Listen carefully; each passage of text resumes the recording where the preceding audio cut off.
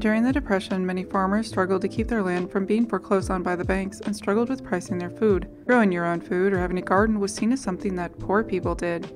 Contrast that with the current situation in the US, where the overall price of groceries has increased and access to a variety of fresh produce is a luxury. The view towards those in the lower socioeconomic levels can be illustrated by Anton Chekhov's short story Ustрицы, or in English, Oysters. A father who was at one time successful is reduced to begging in the streets with his son to survive.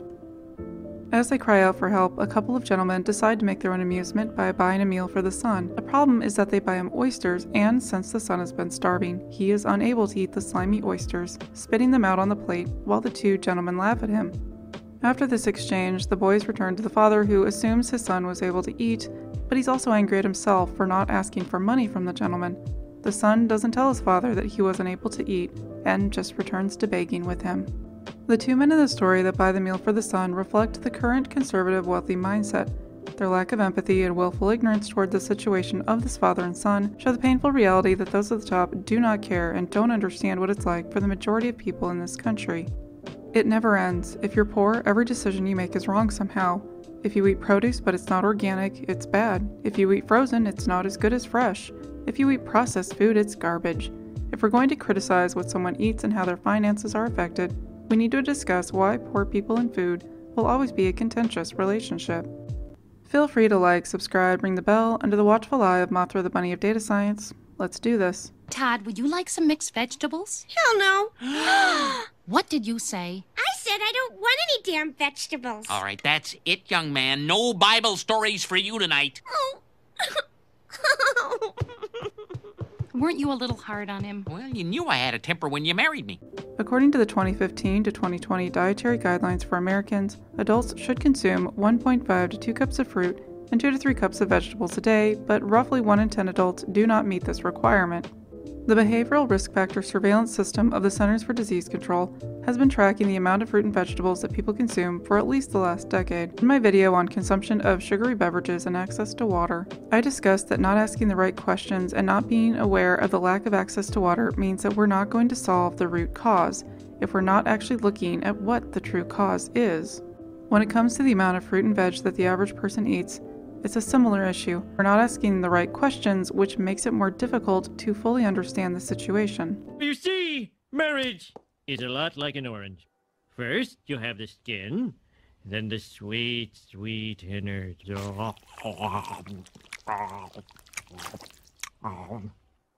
I don't understand. If I wanted to see a man eat an orange, I would have taken the orange eating class. The eating of an orange is a lot like a good marriage. Just eat the damn orange! Food deserts can exist anywhere in the US, whether it's urban or rural. They may look a little different, but it means the same thing: inaccessibility to affordable, healthy food. Food deserts are tracked by the combined efforts of the US Department of Agriculture, the Treasury, and the Department of Health and Human Services. Their official definition is, quote, low-income census tracts with substantial number of share of residents with low levels of access to retail outlets selling healthy and affordable foods are defined as food deserts. A census tract is a small, relatively permanent subdivision of a county that usually contains 1,000 to 8,000 people, but generally averages around 4,000 people, end quote.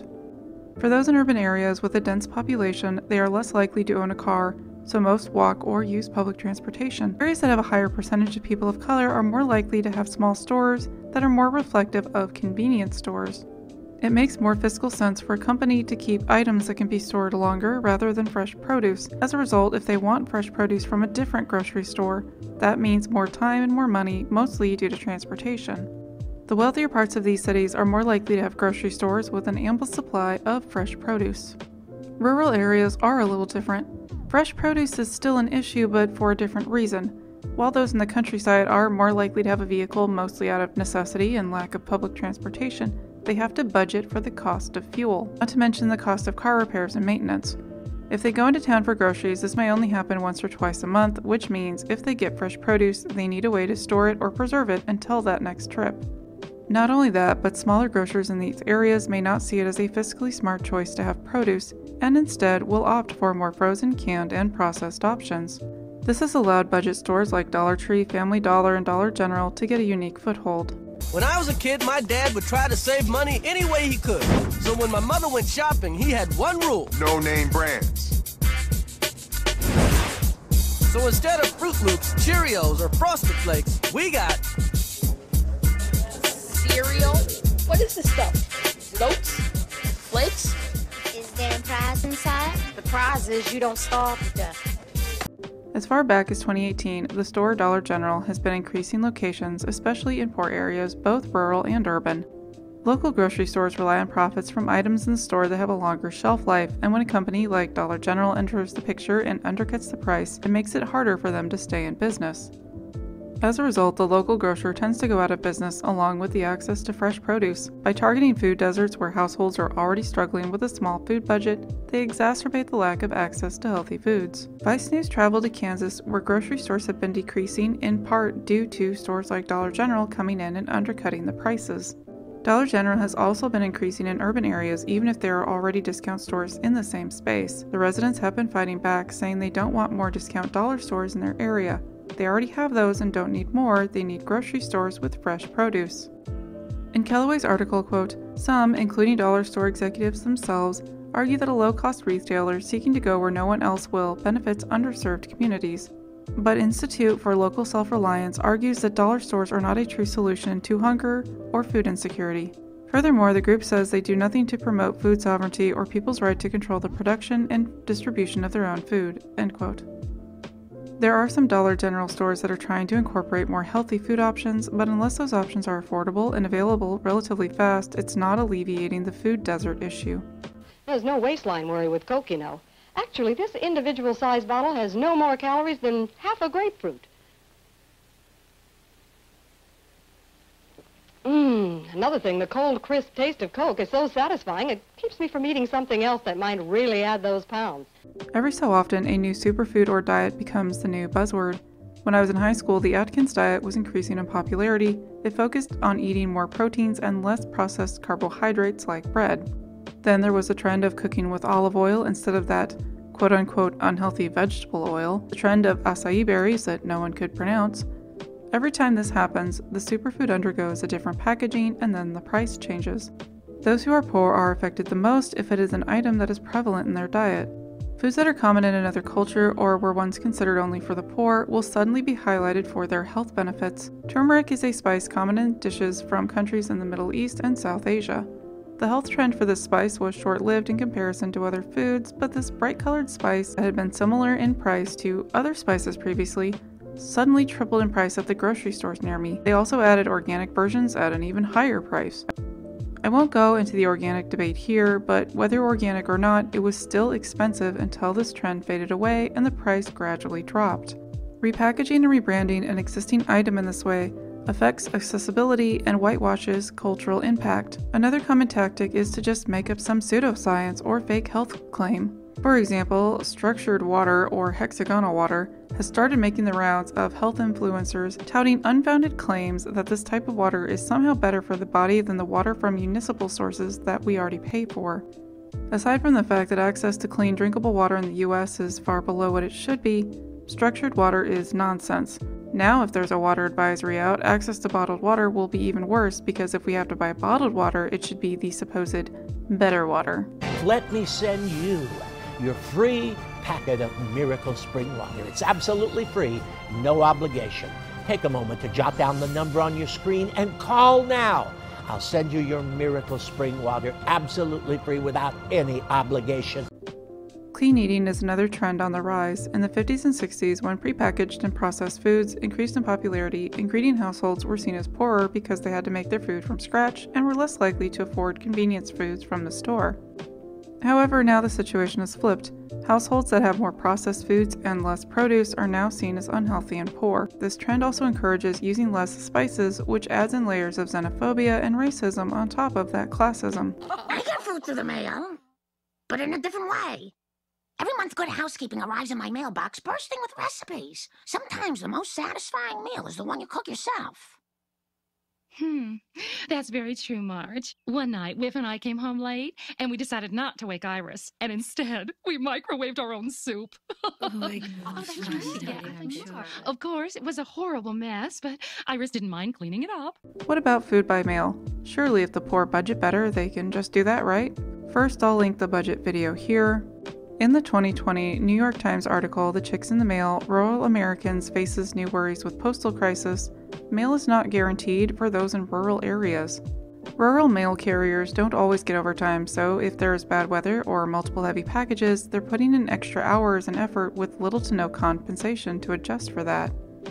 Many that live in remote areas heavily rely on the post office, such as farmers that receive chicks in the mail. When services were delayed or cut off, farmers expecting 200 chicks would find that as little as 25 were still alive upon arrival. To circumvent this, farmers drove several miles to pick up the packages at a different location, which means more time and money, of course. The same article also points out that different indigenous tribes drive as far as 5 hours to get their mail and medications. Again, that's extra time and money they have to put in. If you're disabled, unable to drive, or there is severe weather, you're out of luck. Due to increased threats toward mail workers at the time of this article, many remote and rural post offices halted services altogether.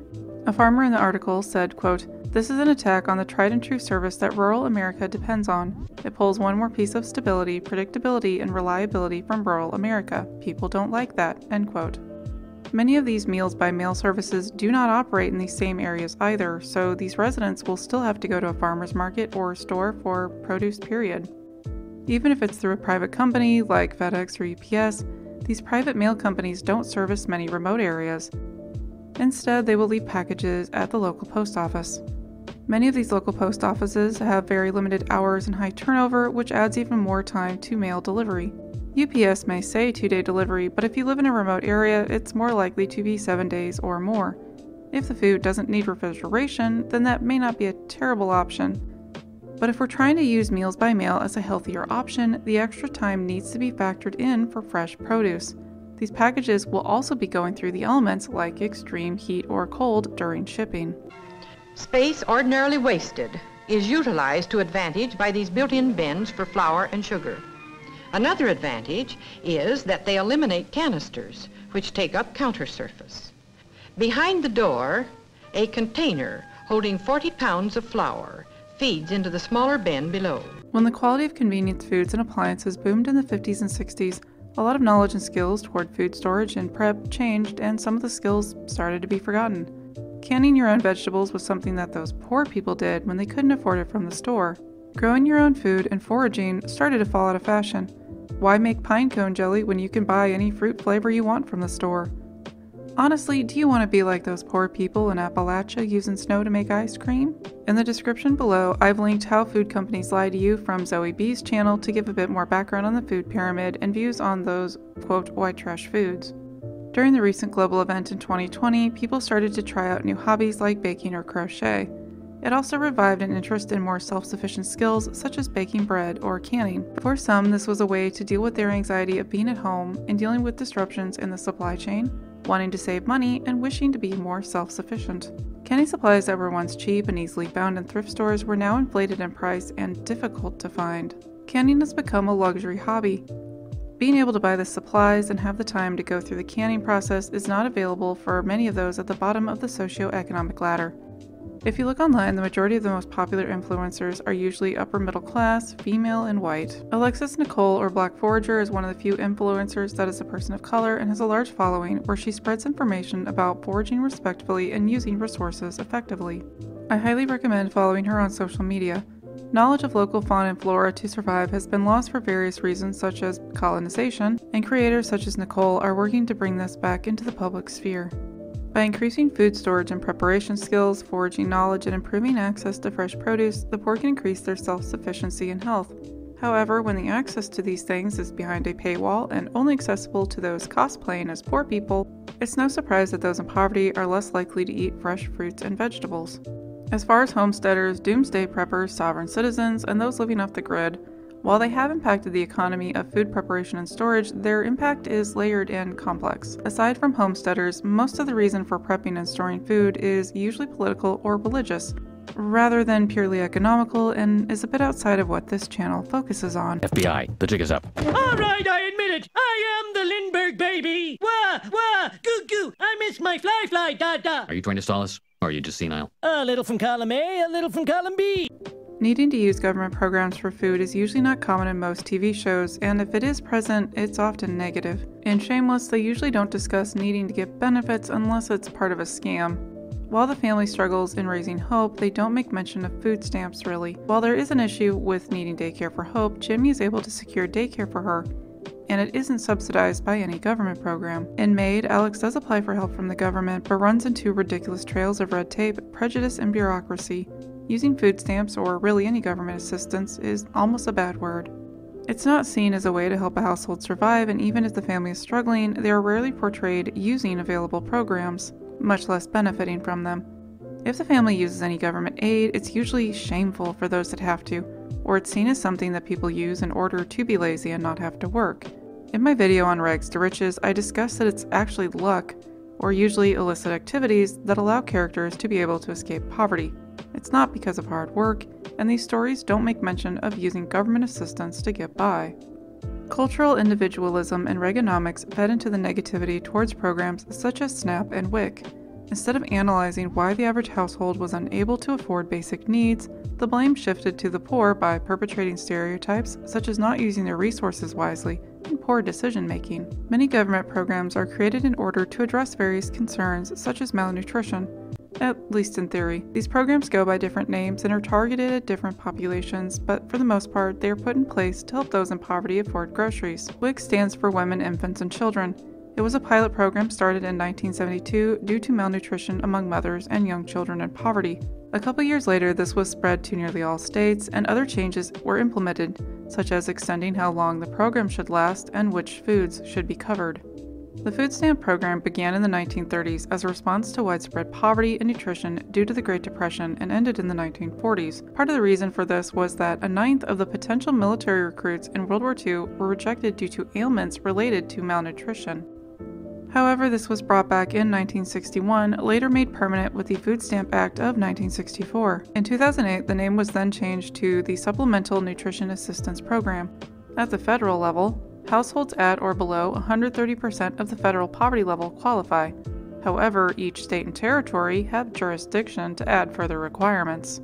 There is also the Commodity Supplemental Food Program that targets improving the health of low-income elderly that are at least 60 years of age by supplementing nutritious USDA foods.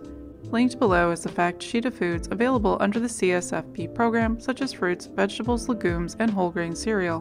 While these programs target affordability for healthy foods, the issue is whether or not these same people have access to these items.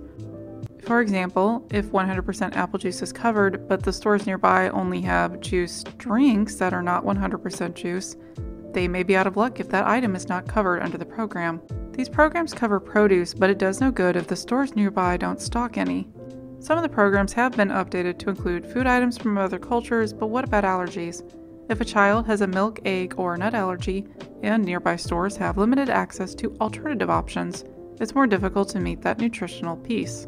There is a cultural stigma in conservative circles that using these programs in any way is bad, that lazy people use these programs, or that people are gaming the system to eat fancy foods. These programs were created because there was widespread malnutrition. These programs do alleviate the hunger issue, and by the 1970s it was almost eliminated in the US. We have studies that show that the WIC program helped decrease infant mortality, school-fed programs showed improved grades, and chronic conditions among the elderly, such as osteoporosis and hypertension, decreased as a result of these programs. Of course, the 1980s came with Reaganomics, and the number of food insecure households came back and in greater numbers due to widening inequality and decrease in spending in these programs. In short, we know how to fix the issue. It's just that the cultural and political hurdles need to be eliminated in order to do so. The mantra from the 40s throughout to the 70s was, "Where hunger goes, communism follows." While this was more of a reaction to the Red Scare, it inadvertently led to improved health outcomes. However, over time, increasing restrictions and access to these programs worsen the health of those in poverty and feeds into other aspects of life. As mentioned in the video on budgets, the poor don't have an issue with budgeting. It's lack of access to resources. By improving access to healthy foods and resources, it leads to improved outcomes for society as a whole. People are not an infinite resource, and the overly idealized individualism heavily pushed in the US will hurt everyone in the long run. If more people are able to meet their basic needs, such as food, clothing, and shelter, then we can start to focus on other aspects to improve outcomes for ourselves and our neighbors. Access to affordable produce should not be a luxury. We fixed this issue before, and we can do it again. Until next time. Come on back and see me again for some more fun learning. And remember, treat other people the way you want to be treated. Okay? I've got to go now. So long!